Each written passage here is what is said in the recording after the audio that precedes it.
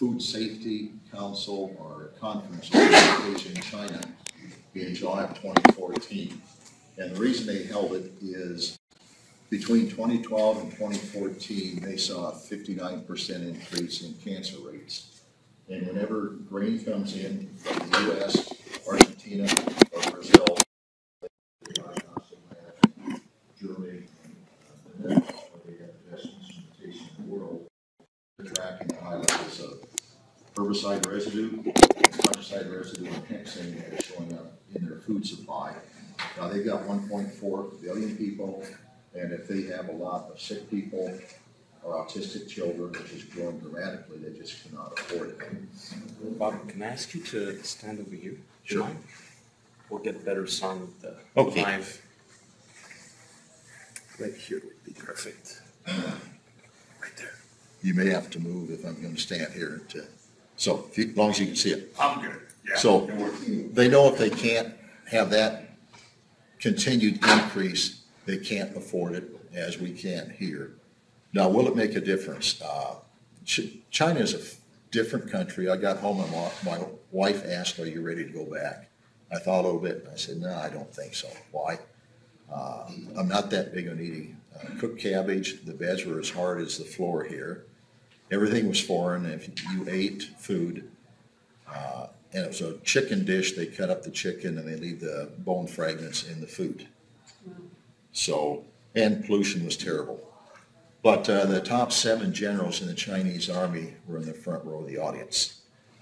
And that's the biggest market for our soybeans in the world. They basically import 67% of the exported soybeans in the world, and roughly 50 to 55% of the U.S. soybeans end up in China, feeding people there. And there will be some major changes in their consumption and soybean supply. Anyhow, we think the message about healthy food is getting home.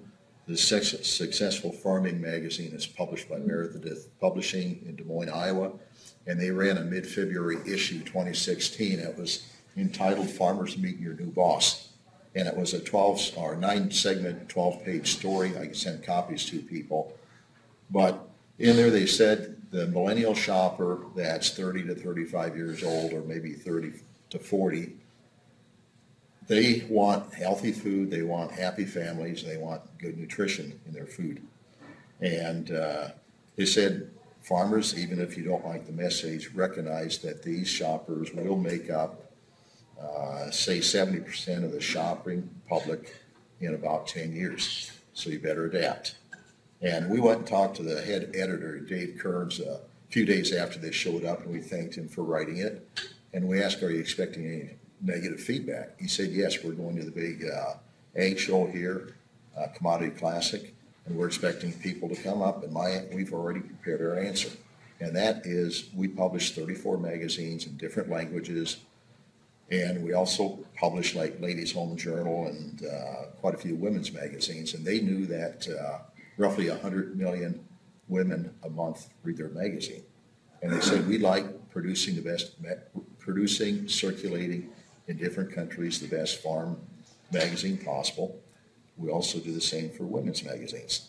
We did our survey. We know what the 5 top hot buttons are for women, and it's healthy food, happy families, good nutrition. So if any of the ag producers or ag people disagree with us, we'll let them argue with 100 million mad women. So I like, part of what I'm here for is to share this news and then also interact with people and hopefully learn about some markets where we could connect some Midwest producers to maybe consumers out here. I'm involved in a big food project that we may move on to different countries, but 30 miles north of me in central Iowa will be the biggest fish farm in the nation by this fall. And within 5 years, after 5 planned expansions, it will be the biggest in the world. They're raising barramundi, which are Australian sea bass. So they went after the higher $8 a pound fish market instead of the $2 a pound tilapia market, which is a bottom-feeding fish. Anyhow, nutrient uptake by 200 bushel corn, which is kind of the standard soybeans, is listed here. And basically, the number one used herbicide, which is from a company in St. Louis, chelates all of these. They're all listed there. Richard Olry is speaking quite a bit today. He's a good friend, and he likes to work with PubMed, and he looked at those minerals, and he figured out what percent of the genes that are in the human construct involve those minerals.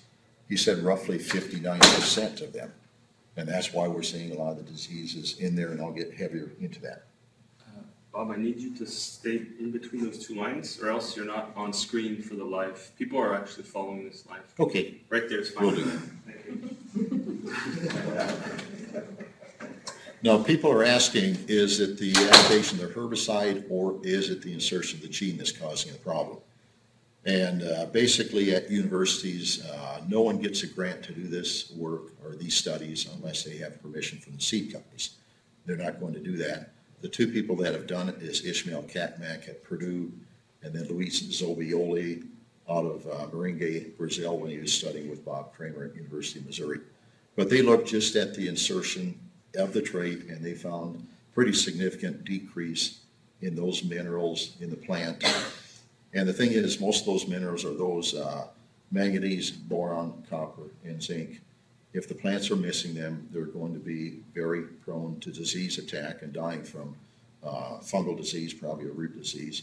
If humans are deficient in those minerals, they're also going to get sick and very likely end up with Alzheimer's. Okay, there's Rich's slide.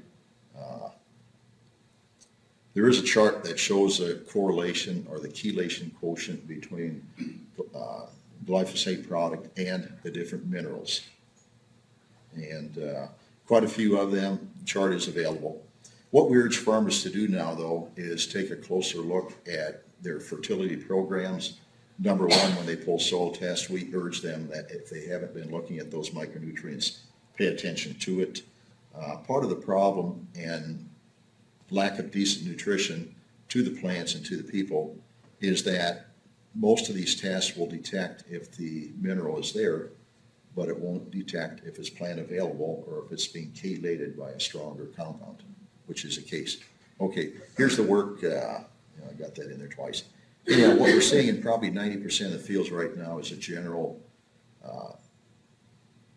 instead of a dark green color, we got light green, dark green streaking.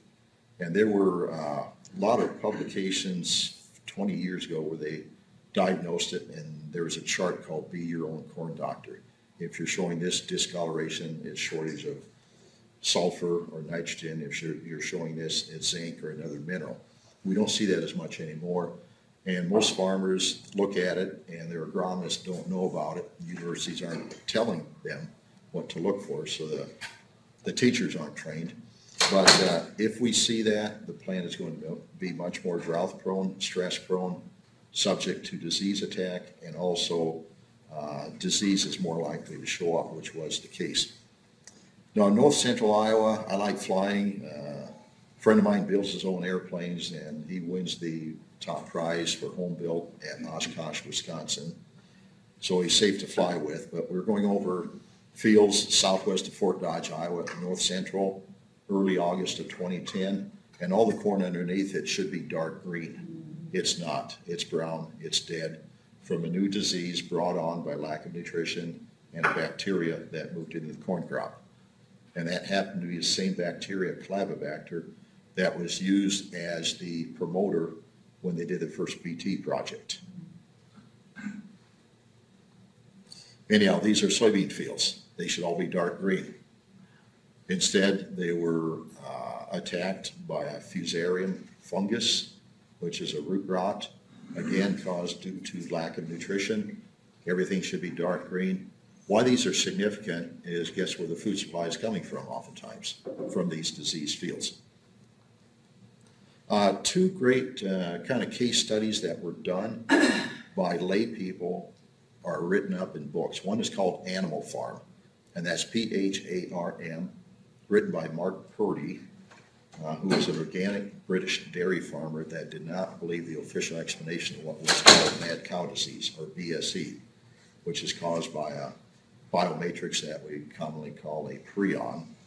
The other one is when you chelate cobalt with a herbicide and it's not available, you will demyelinate your nerve sheath and you'll end up like a famous baseball player called Lou Gehrig.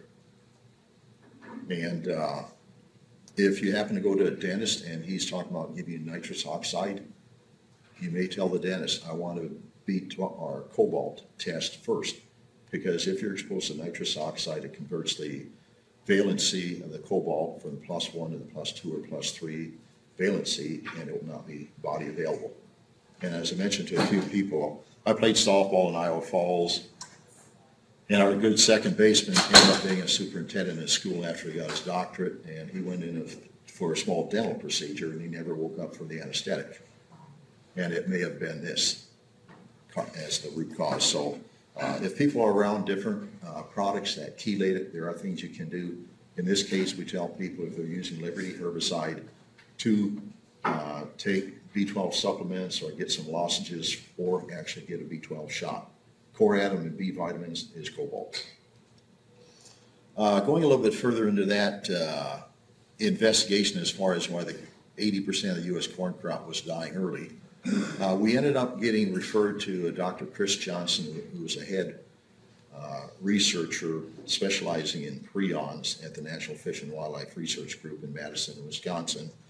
And I dropped some samples off with him, and they tested it, and they got a Koch's postulate, which is where you take a diseased plant, isolate the organism, and test or treat another new plant, healthy plant with it, and it comes down with the same disease. Then that's called fulfilling Koch's postulate. But he wrote a good article on it, but he was censored and never got published. So what we've been working on, and the full investigation we've been working on since 2009 when the disease first showed up, and the full investigation has been going on since 1999. It still hasn't come to a full conclusion.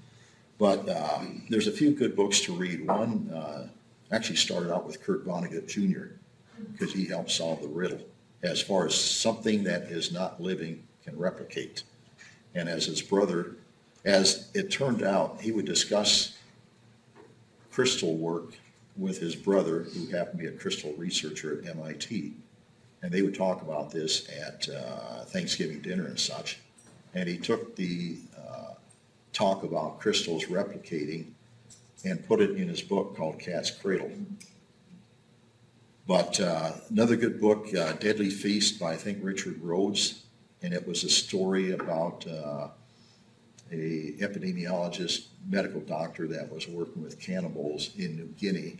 And at the start of the story, they describe a feast where Granny is both a guest of honor and the main course.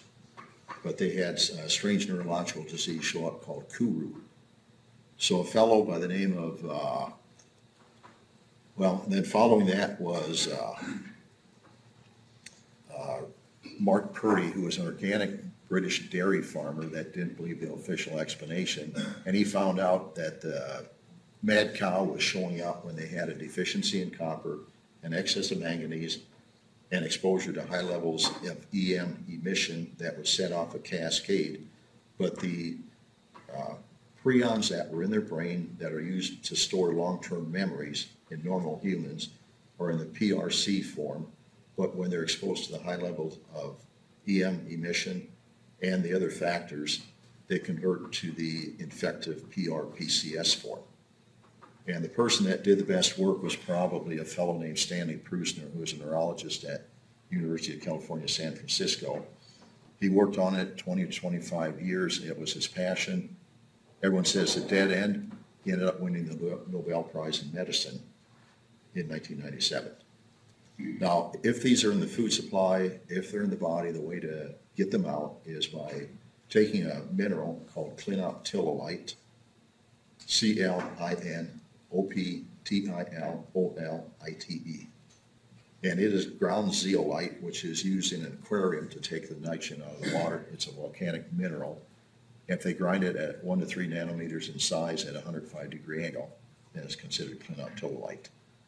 But it's probably the #1 cause for low birth rates in the U.S. because the prion considers the fetus as a nutritional rival. And how we found it is in a high percentage of young animals were being miscarried in the mid stages of pregnancy. The aborted placental tissue ended up being filled with these little crystals. And the diagnostic or vet pathologists that did the staining and the autoclaving ended up finding it in the feed source, which was a soybean meal at that time. But Harvard Medical is researching these as far as how they're connected to arteriosclerosis, hardening of the arteries, arthritis, cataracts, and Alzheimer's. Anyhow, I happened to go with Don Huber, the top ag scientist in the world, on a 7-day road trip. We took pictures in an industrial scanning electron microscope. I've got these pictures here, anywhere from 14,000 to 180,000 times magnification. And these are coming from corn and soybean tissue from the Midwest. Chinese found them right away in soybeans they imported from the U.S. They just grew the plants up from the seed, split the leaves open, put a scope or a slide to catch the juice that flowed out of the leaves, and they found them. I mentioned, as far as verification of this, Dr. Claudio Soto at the University of Texas Health Services wrote a big article, probably the best one on it, and they're staying with prisoners' work. He's still alive. Harvard or WashU in St. Louis has a true lab. They do the work there also, and a lot of faculty go between WashU and Harvard. And I've talked to a few of the people, and they're correlating it with 24 other human diseases. And if you don't have the 45 years experience as a vet pathologist, know how to stain it, and do the autoclave work, you're never going to find these. You're never going to see these. Stanley's still alive. He's actually born in Des Moines, Iowa, so I need to talk to him sometime. Now, part of it is when the seed companies started doing all the genetic tinkering, they made a few bad assumptions, and that is they said they were reductionists. They said the presence of one gene controlled the expression of one trait. And what they know now is the genetic system. And one trait typically is controlled by the electromagnetic interaction between foci. So it's a lot more complicated than that. And also what they didn't know is that every human has 2 to 5 pounds of bacteria in their gut. And those bacteria committees are responsible for extracting nutrients, controlling human health, and also make up roughly 70% of the immune system in people. Okay, we can look at basically all pesticides that they have an effect. Most herbicides work by chelating minerals. But the history of pesticides basically starts in Europe, pre-World War I, and the big company is called IG Farben. And Farben is a German word for colors, and they were making industrial dyes out of coal tar. Now, after World War II, they had the Nuremberg trials, and basically IG Farben was split up into 3 companies, BASF, Bayer, and Hearst Works. So, and then in this country, we had pyrethroids were developed by the British, and it's from chrysanthemum flowers. And then in this country, we had efforts at Fort Detrick, and that's basically where we worked to counter the activity of the Russians that was detailed in a book called Biohazard. Anyhow, ADHD is a major problem right now. What's the cause of it? And what they know is basically insects' nervous system is very similar to that of humans.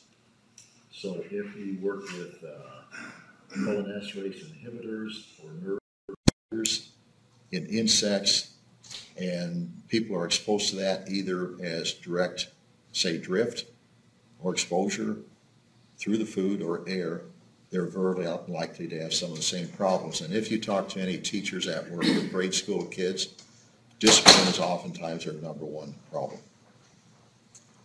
As far as leaky gut and all of that, I was involved in this project, and I still have a 30-year-old T-shirt hanging in my asked one time, should she throw it away?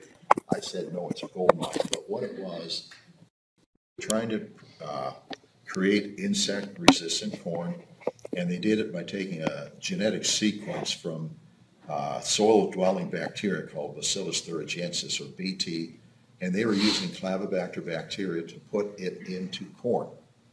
And anyhow, it was great because the number one problem raising corn in the Western Corn Belt is European corn borer that came from Europe, and supposedly up the Erie Canal and during World War I. But if that's they theorized that it was only be effective against insects that had an alkaline gut, not something with an acidic gut. But it looks like some of their assumptions were wrong, because if kids are having a problem with a leaky gut, it's major problem, behavior problems, and then oftentimes it breaks the blood-brain barrier. So they've done a lot of microtoming of different gut cells. They know that one type of food causes basically breakdown of the gut lining, loss of integrity, loss of intactness, with and without, and they have got the medical proof that there is an actual problem. It's not mental. We really needed to explain this whole thing and to work with us over in China, present good evidence. We needed the help of two good human biochemists. We ended up getting help from a guy named Anthony Samsell, who I believe is up in New Hampshire. Not a rascally old guy, but very intelligent. He started doing the work after he's got some greenhouses that he works in as house. And he would just pee into a bucket instead of going outside in the cold winter. He noticed when he poured the bucket on the plants, it would kill them. So he thought, maybe I've got something in me I should check out. So he ended up forcing all of Monsanto's, getting and acquiring all of Monsanto's secret research results through the Freedom of Information Act. Anyhow, he partnered up with Steph Seneff, who's a head biochemist at MIT. They've written 6 major review papers, about 30 to 40 pages in length, very heavy reading, but if you read, you're going to be pretty much kind of an impartial expert on it. We're also seeing a lot of different parts of the country where the price of combines has gotten quite expensive. If they have to hire in combines to harvest their crop, they want to stay on schedule, and they will spray their crop with glyphosate to desiccate it so it is all right, say next Tuesday when the cutting crew gets here. And the systemic herbicide that late in the season will be sprayed on the leaves, and it will be transported directly to the growing point, which at that point is the grain. So a lot of the people that think they have gluten intolerance actually might be very allergic or creating symptoms due to the glyphosate that is contained in there. So we really need a replacement for it, and there's good progress coming on that. But read these papers. It's Samsell and Seneff, number 1, 2, 3, 4, 5, and 6, and they're already working on 7, 8, and 9. Again, Nancy Swanson basically showed the correlation between BT corn acres and colitis and Crohn's. Crohn's is a nasty disease that, if you have it, is a lifetime affliction. I lost a sister to it. There are alternatives out there. There's a fellow named Bob Quinn, farms up in Montana. He grows the ancient wheats that were selected for digestibility and flavor rather than being able to be processed quite easily. So he raises grains like kamut and spelt, grinds them, and sells under the label Bob's Red Mill. And those are alternatives. Seneff did work on it, as have other people, and there's a strong correlation between gut microbes and obesity. If you throw off the gut population and you move away from having lactobacillus, enterococcus, and bifidobacterium as your major 3 bacteria, and move towards salmonella, E. coli, and clostridium, you'll have major problems. A lady by the name of Durgana Stanley teaches at Queensland University in Australia, and she has found out that if they do fecal transplants and include specific bacteria in the transplant, you can actually cure autism and diabetes. she's done the work. But when she writes, she always writes like she's doing it on poultry. And that way she disguises her results. But there is an obesity switch, and it looks like that's being affected. You go to other parts of the world, and the number of people grossly overweight is down quite a bit. I guess I've been impressed with the shape of the people here. It looks like there's a lot of marathoners and such.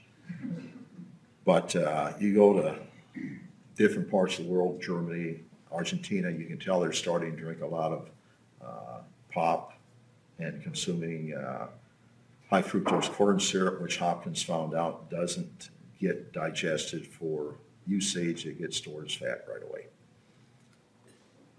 Anyhow, it brings up the question, is Roundup in our food? And if you're eating a modern drive-through diet or fast food diet, hamburger, cheeseburger with French fries, drink pop, there's quite a few different ways where the glyphosate can get into your system, and it looks like it's involved in a high percentage of the major diseases. They actually tested honey, Zen Honeycut, with mothers across America. Did one study, a friend of mine did another one. They looked at honey from northwest Iowa. Again, honey is made from nectar and pollen gathered from flowers, and if you got pesticide drift landing on those flowers, it's picked up in the honey. So more places than you think.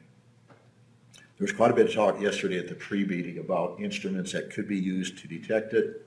This device is what's called an X-ray diffraction instrument from Brewing, which is a Massachusetts country.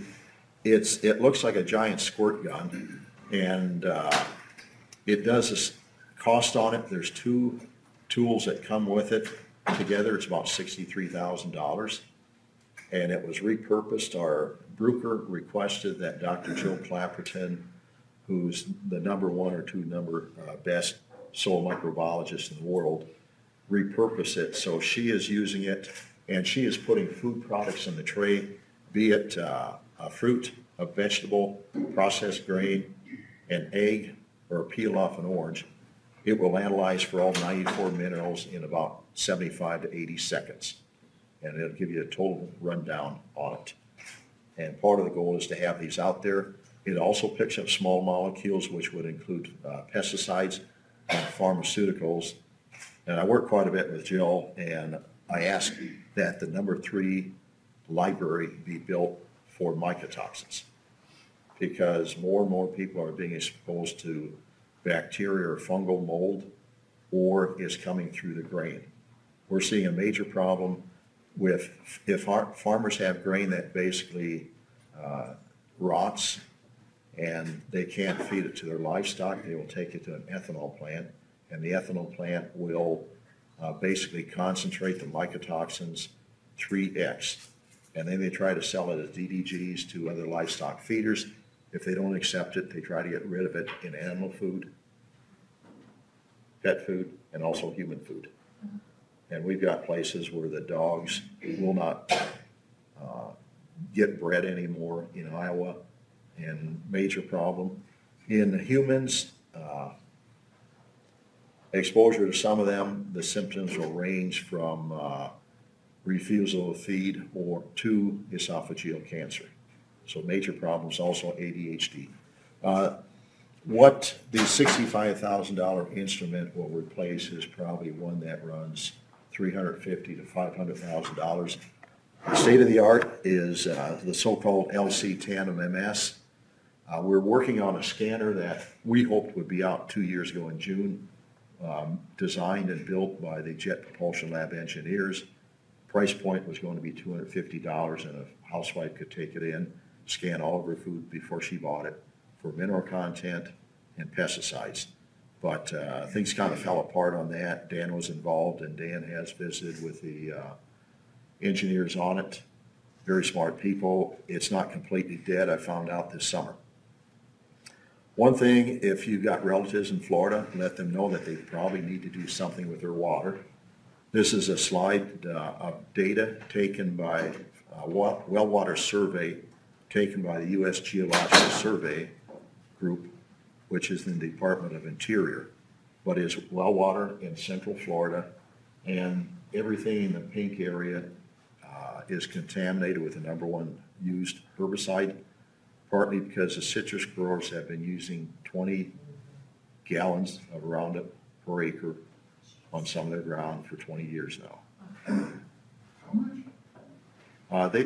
20 pounds. They're putting on 4 gallons 5 times a year. 4 quarts 5 times a year. Now, I gasp at that figure. This shows if you're irrigating corn with 28 inches of water, which is typical in their sandy soil, they calculated how much glyphosate would be pumped per acre or per square mile. And they've got some places 35 million pounds coming up. Just a huge number. And I've got a friend that has the only organic citrus grove in Florida. They're very proud of it. They sell it as Uncle Matt's. And yeah, I can see that. He was caught in a conundrum, and his they found glyphosate in orange juice in Florida, which is not surprising at all. He tried to get a permit to dig an irrigation well, and they would not give him one. They said, if you want water for your trees, we'll give you the wastewater from Orlando. And I've got a friend that is an Oxford-trained forensic medical pathologist. He did analysis on the water, and it was 20 to 40 part per million glyphosate, and it also contained a lot of pharmaceuticals. And that is why these trees are dying, because Roundup works not by inhibiting the shikimate pathway, but it works by tying up the minerals needed to have an immune system and fight off the root pathogens. So we've got food sources. This is what is allowed by EPA, and these levels and standards are not set by science. They're based on request by the herbicide companies. And they go in every so often, they raise them because they want to be within the standards that are allowed. Now, if you have the Bessie the cow, you can have 400 part per million glyphosate in the hay that you're eating.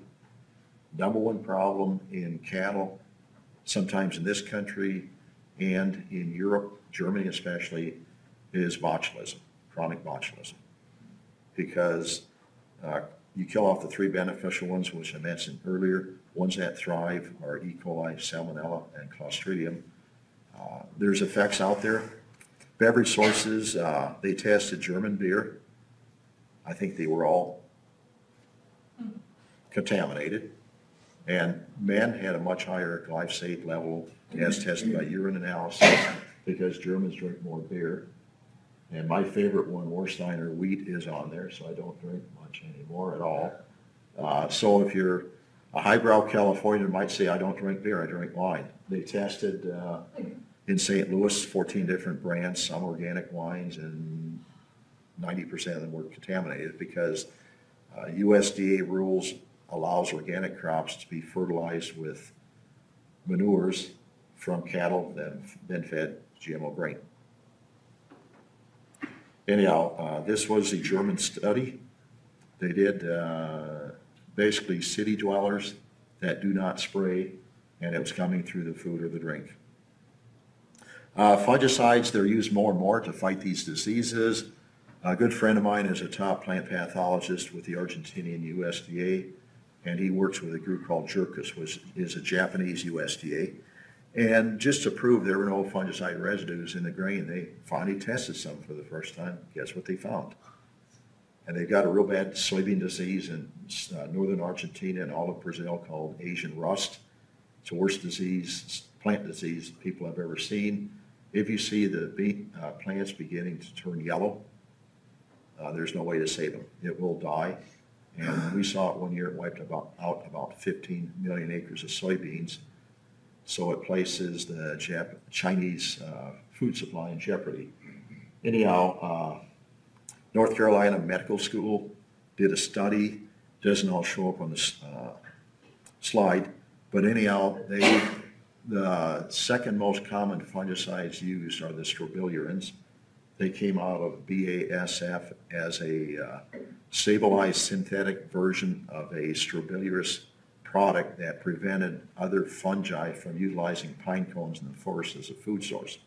But he treated human nerve cells he had in a petri dish with these fungicides, and he found severe neurological damage to the nerve cells. So he's theorizing that these are tied into Huntington's disease, ALS, MS, what have you. So they need more studies yet. Lauren Pang is the health official, former WHO official on the island of Hawaii. Know him quite well. And anyhow, where they've got some severe problems with pesticide exposure, say on Kauai near a town called Waimea, the companies have to show a list of what they were all spraying.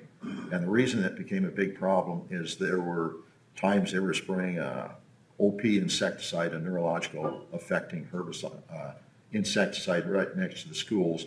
And the winds will change from being 20 miles from the north 1 minute, 5 minutes later to 20 minutes from the south. And there are adults that would have to go to school, take their kids right to the hospital to have them treated for an insecticide that the companies would not reveal they had been sprayed. And at night they'd go home and they'd take their parents to kidney dialysis because of all the dust that blew into their houses. And they weren't able to get anything done. But what Lauren did is when they say EPA tests one herbicide, they only run one test. That's all that's required. When you test two products, you have to test product A and product B and A times B. When you've got three, you do A, B, C, A times B, B times C plus A times C. So was that 5 or 7?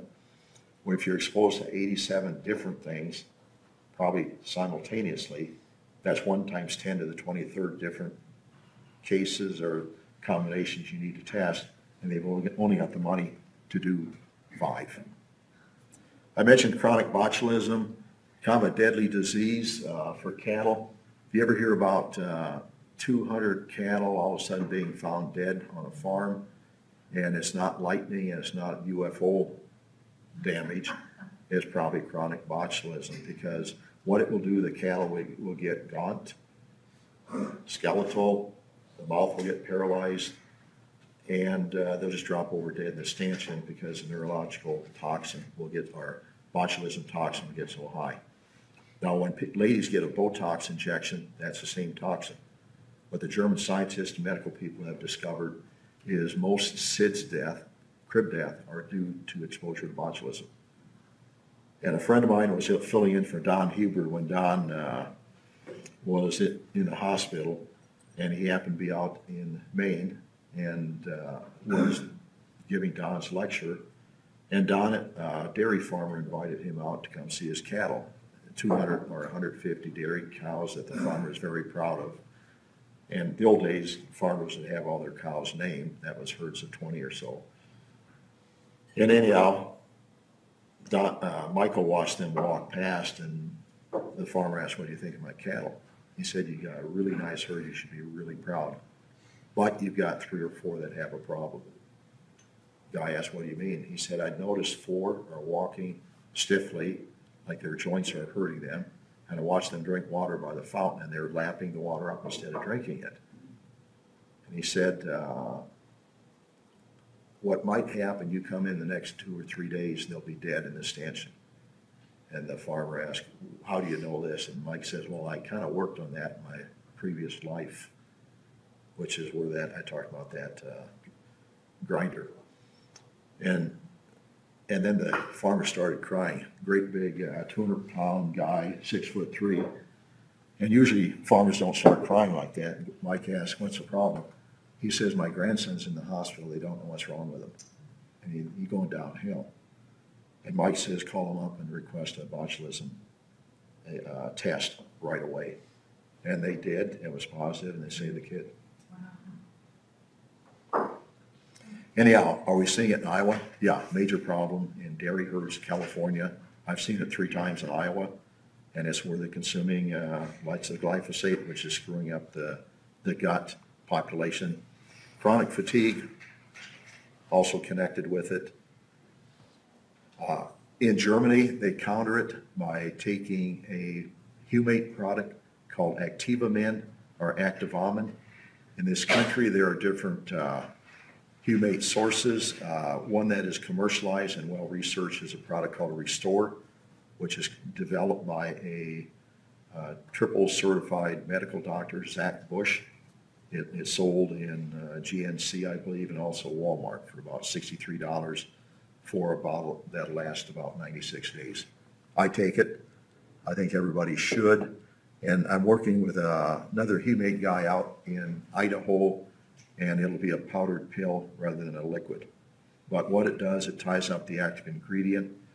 In cattle, they can also take sauerkraut juice because sauerkraut is fermented with the lactobacillus bacteria. I'm sorry, so what does that do exactly? If you're trying to get the gut healthy again, the number one thing is get rid of the herbicide diet that is dirty, and then try to reestablish the gut population. The number one bacteria, beneficial one, being lactobacillus. And sauerkraut juice, or sauerkraut in general, is fermented using lactobacillus bacteria that floats into the sauerkraut from the air. What was the supplement name? What was the The name of the supplement you were just talking about? Activamin or Activamin? It's sold over the counter in Germany. A friend of mine that lives along the Mississippi River, his level was 13 part per billion in his urine. And anyhow, he is German. He went over there, brought the product back. It's a humate pill. Humate is basically the shaving off the top of a coal bed, which is made of old plant parts, high in carbon. But you've got a lot of binding sites in it. Under a microscope, it looks like a honeycomb, and it ties up the toxin, and then you crap it out. You said the product was Restore? Restore. It's a liquid product, and well researched by the NIH medical community. And if you look up, do a YouTube, either Jeffrey Smith or Dr. Mercola interviewing Zach Bush. Zach Bush, I've got to admit, he was on the Patrick Giatempo's GMO Revealed web series, and they describe him as probably the best educated, best well-spoken young physician they've run across, and I would tend to concur. Except he gets about 3 things wrong, but well worth watching. And what he's done is he made the excellent connection between healthy soil, healthy people. This was Stephanie and Anthony's first talk. When we were in China, one of the presenters was a lady by the name of Brewing or Makova, and we had heard about a study where they fed GM food to lab animals. By the end of the 2nd or 3rd generation, they're all sterile. We heard it was done in Russia, and we thought, oh, probably done in a bathtub or an old car radiator. Well, she happens to be head of the Human Behavior and Neural Bioscience Institute. Very good scientist. There's quite a few good scientists in Russia. And she did not believe the results when she did it. And usually you don't look at rats and think those poor little rats. But she didn't believe the results, so she had the study repeated 9 times, and results were the same every single time. And I don't know Vladimir Putin in person. A friend of mine has met with him several times. But when Fed said no more GM food in their country, they view modified food as a germ warfare weapon, as do the Chinese. Wasn't that study also finding that the rats were growing hairs on their tongues? Yes, which sounded gross.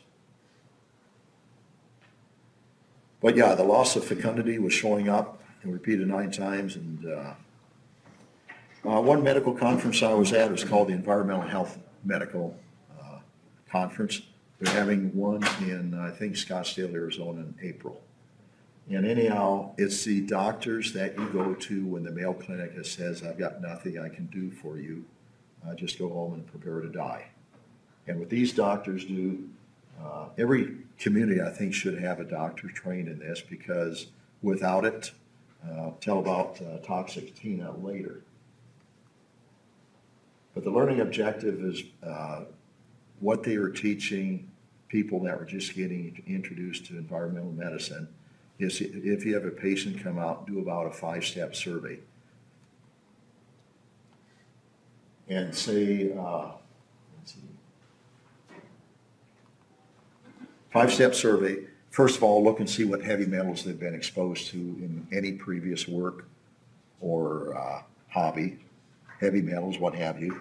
Number 2, look and see what maybe bacterial, fungal, mycotoxins they may have been exposed to. Number 3,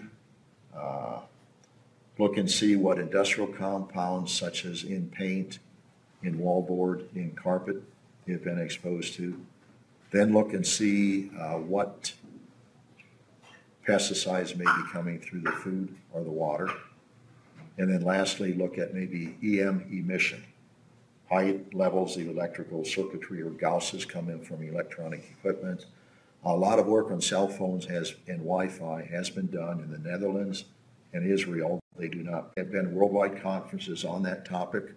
A friend of mine whose wife was on Sunday morning CBS a few years ago when they were researching it, caught the start of it before running out and doing some work. And I said, that's what Bert's wife has. And she is a processing engineer that taught at a university, but she could no longer tolerate cell phone tower signals. And she can't take the signals from U.S. Cellular. Her sister cannot tolerate the signals from Verizon. And anyhow, they had her living in a metal travel trailer inside a machine shed, and that still wasn't enough, so she would get physically ill. They finally sold some ground and they bought a house in West Virginia where they got a big radio telescope to listen for signals from outer space. And that whole valley, the people can have cell phones, they can't have Wi-Fi. And the whole valley, which is big in West Virginia, is being populated by people from around the world that are sensitive to EM signals. Anyhow, the major conference was chaired by a senator from Iowa and Joe Lieberman from Pennsylvania. And they ruled this research is real. People are affected by it, it's having health consequences. But basically, major companies, utilities, and cell phone companies were probably at fault, partly the utilities, because they take the easy way to ground their equipment out.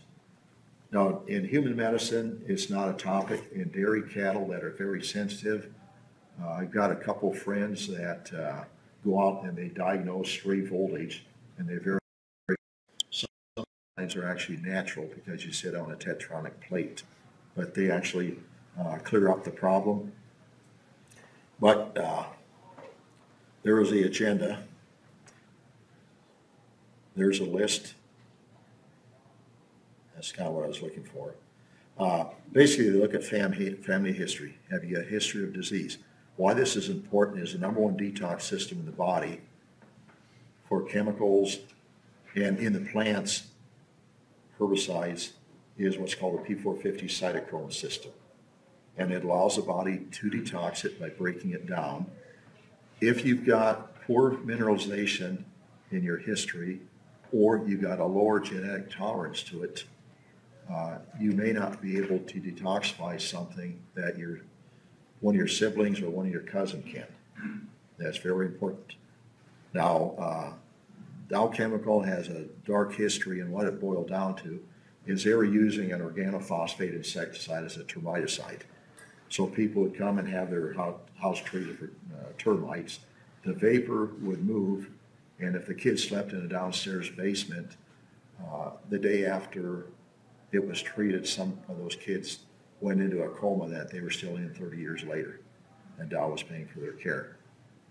And that was never revealed, but happy head of a group and the head of research for that company was a friend of mine and great guy to work with, and that's why they moved to using fipronil instead of the organophosphate, much safer, and it lasts longer.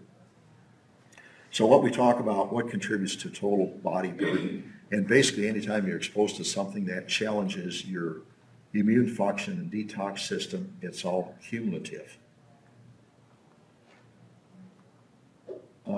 The best medical health doctor in the country that I've run across is Jill Carnahan. She's an Illinois farm gal, and she is a survivor of cancer and Crohn's, and also mold exposure when her Boulder, Colorado office was flooded. Anyhow, the way she related is, suppose you've all got your personal detox bucket. It's a 5-gallon bucket, and some people's buckets are hinged at 2 inches above the ground. Others are right at the top. And every time you're exposed to something, that bucket gets filled fuller and fuller. When that bucket tips, that's when you get sick. So if you can decontaminate your body or clean out your liver, the main filtration system in the body, then you're going to stay healthy. And you've got different spectrums of viability depending on the mineral levels, and then also your diet and your genetics.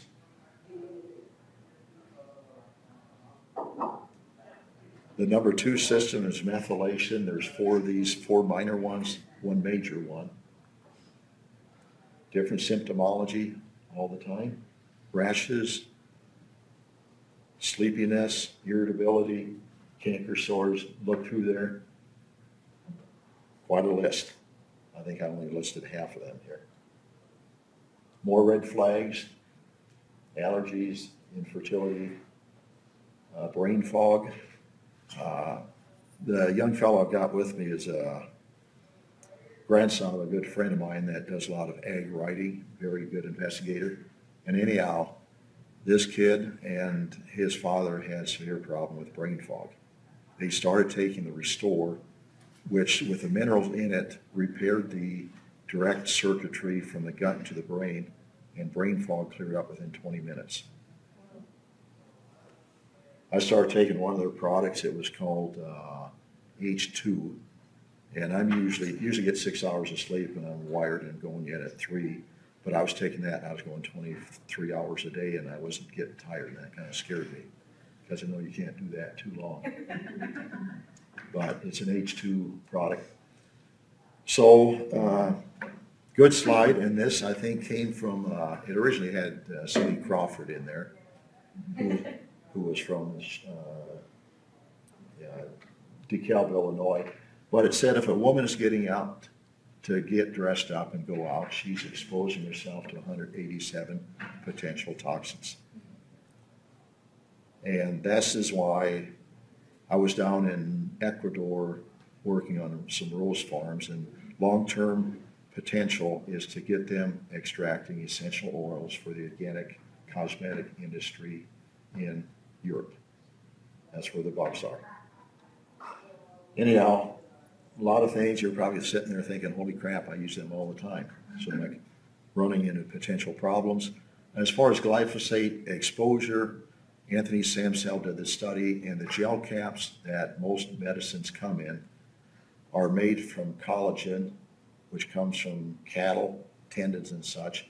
They boil them, and they don't give any regards if there's any glyphosate eaten by those cattle that is in the gel caps. And also when they make medicines, they use vat fermentation, and the media typically will contain this. So my wife's name is Carol. She was feeling down. She's a live wire. She's retirement age, and she worked 42 years in a medical lab. And anyhow, Rich did a over-the-phone exposure, because that's Richard's gift. Go listen to him. And he listened, and she was full of fluoride. 4x normal level is what the hair analysis showed.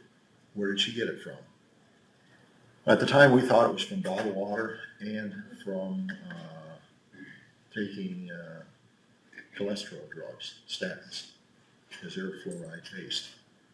Anyhow, she went to Arden Anderson, who's heads our think tank group, and he's an MD, PhD, Master's in Public Health, agronomist, Air Force flight surgeon.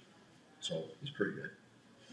And went to his, got an ETTA chelation from him in his office west of Kansas City, and it came back, and her body ached, high cholesterol, muscles felt like on fire. So they did the ETTA chelation, 24-hour urine catch. They sent it to the lab. came back and she was full of lead, galadium, galodinium, thorium, cesium. And they said, where might these have come from? What was your job? Well, Iowa State University and the DOE lab is their center for rare earth research, and they're refining them in the floor right above her. My first question is, did they have a separate ventilation system? The answer was no. So she was full of these, and why she had the high level of cholesterol is this was causing inflammation, and the body knows that it needs the liver to go into high gear, produce as much as you can to protect the brain. So she went down and had a full body chelation by the top doctor in the country, who's also in the think tank, down in Beaumont, down in Kirbyville, Texas. And after 9 sessions, they dropped her cholesterol level by over 100 points, got rid of the ache and the pains, and she's ready to go for another 20 years. So anyhow, most people don't know about that. They sit there. She went to the doctor, and the doctor said she couldn't sleep either. And her solution to all the problem is take a sleeping pill. So that's why I think more people need to be aware of this, and be aware that turn of the century, most hospitals had a chelation office. But what they do, this guy, besides being a medical doctor, was a physicist. He built his own equipment. But they take the blood out, they run it through a UV light, they subject it to ozone to get more oxygen in there, and they inject the EDTA, which is a universal solvent, but she got rid of the plaque of her blood vessels. 83-year-old friend of mine, he gets a chelation about twice a year. He's got 0 plaque in his blood vessels. The only thing he's got wrong with his health, he's got angina because he put his cell phone in his shirt pocket for too many years. So I'm going down there. Great health, but I know I like steak. I like French fries sometimes. I fry hash browns. I'm going down there just because I know over the years I've got some plaque probably. So it's there. As far as mold, what do? We're down in Ecuador and along the coast. Everyone's got mold problems. If you're in Hawaii, major problem, even in fancy houses. They didn't know where the mold was. They took the wallpaper down. Guess where it was? It was growing on the glue, which is starch-based in the house. In a nice house, you think there's no mold, except the number one place is on the sofa cushions.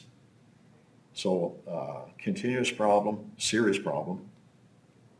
Again, symptoms associated with it. Many, there's 14 different ones. I think there's 2 pages, 28.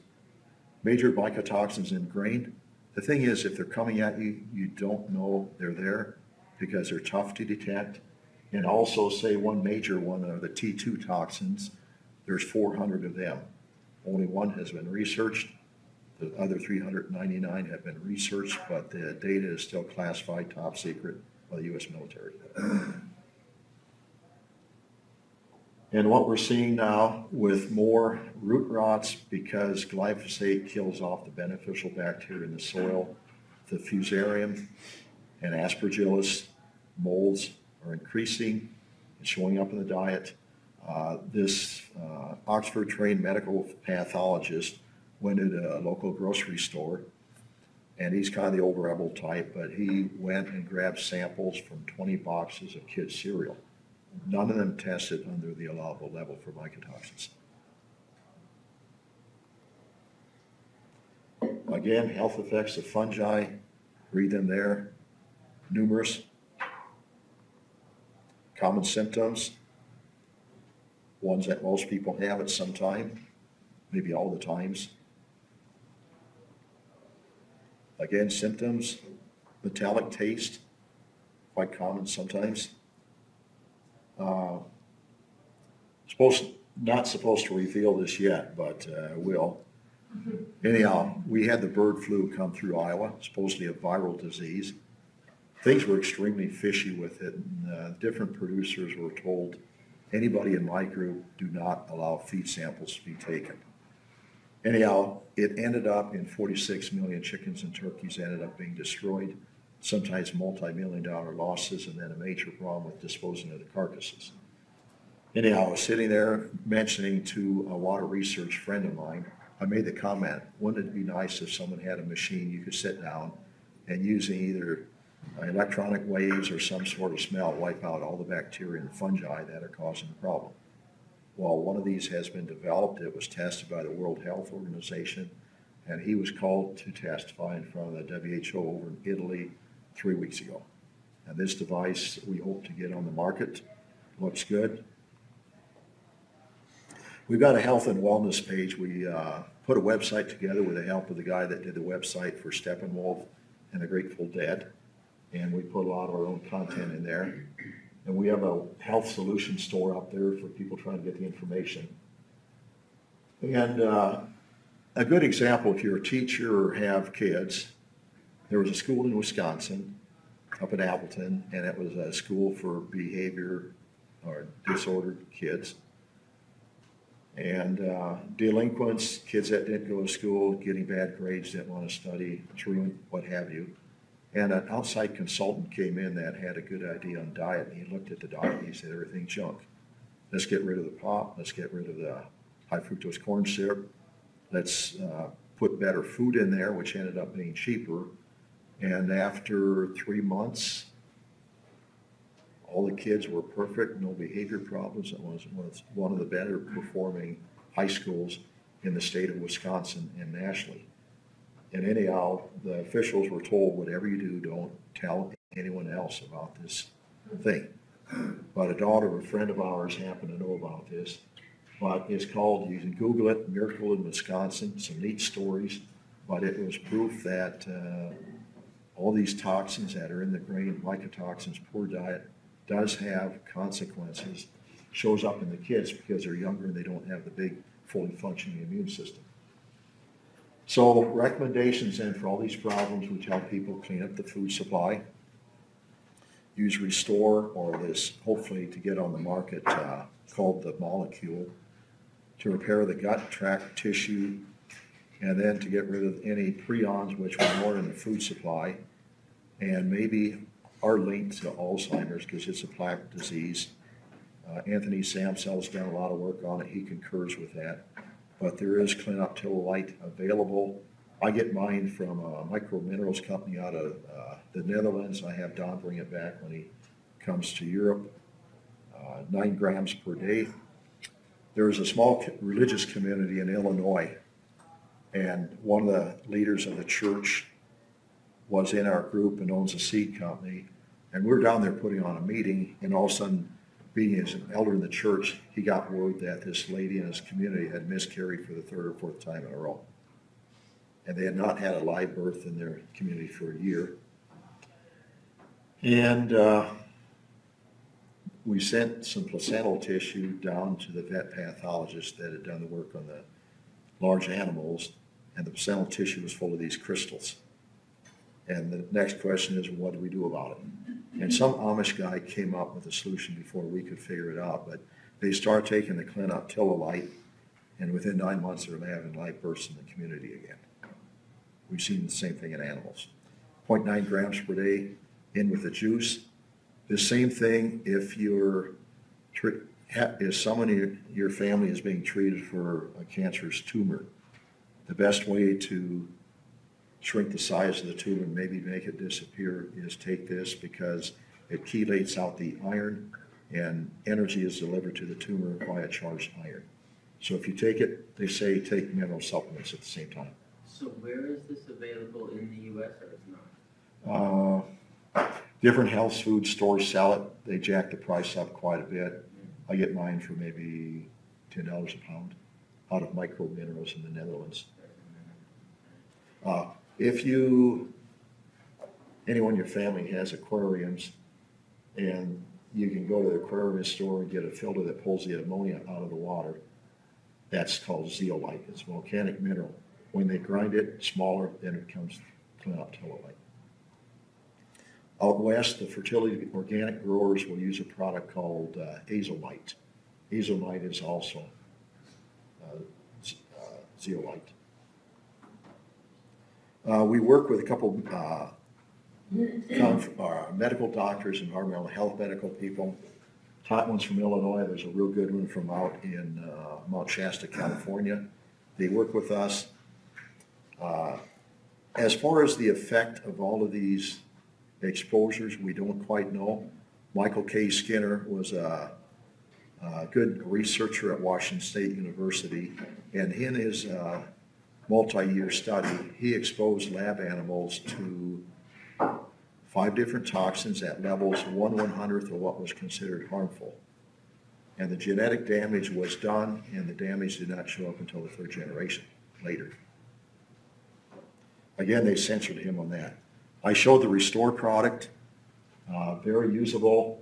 My friend that developed the other machine has his PhD in biophysics from Oxford and Tokyo. He developed an under-the-counter fit system for about $1,500 that will pull the Roundup out of drinking water. So if you got a water supply that is coming stream-fed, you always want to look upstream and ask what crops are being grown and what pesticides are they using.